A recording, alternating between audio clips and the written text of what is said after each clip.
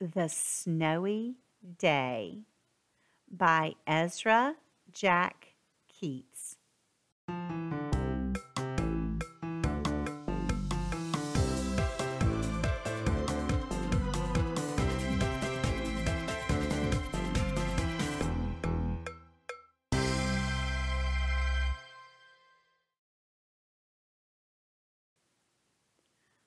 One winter morning, Peter woke up and looked out the window.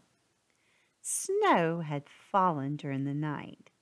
It covered everything as far as he could see. After breakfast, he put on his snowsuit and ran outside. The snow was piled up very high along the streets to make a path for walking. Crunch, crunch, crunch. His feet sank into the snow. He walked with his toes pointing out like this. He walked with his toes pointing in like that. Then he dragged his feet slowly to make tracks. And he found something sticking out of the snow that made a new track. It was a stick that was just right for smacking the snow-covered tree.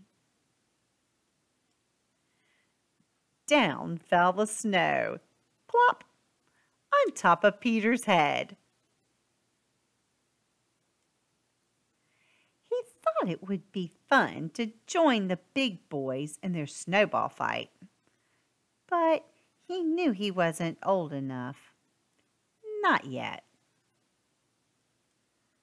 So he made a smiling snowman, and he made angels. He pretended he was a mountain climber.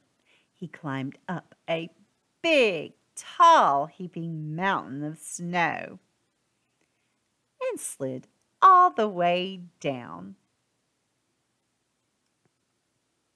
He picked up a handful of snow and another and still another. He packed it round and firm and put the snowball in his pocket for tomorrow. Then he went into his warm house. He told his mother all about his adventures while she shook off his wet socks. And he thought and thought and thought about them. Before he got into bed, he looked in his pocket. His pocket was empty. The snowball wasn't there. He felt very sad.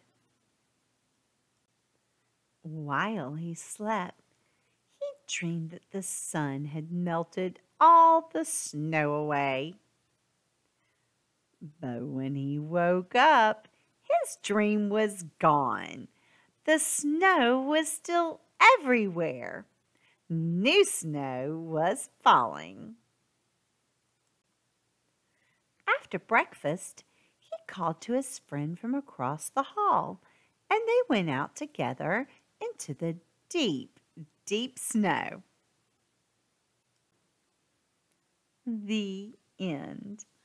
I hope you've enjoyed this story, The Snowy Day.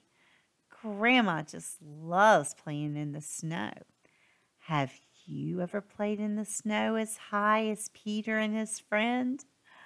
Grandma hasn't, but I'd love to see it.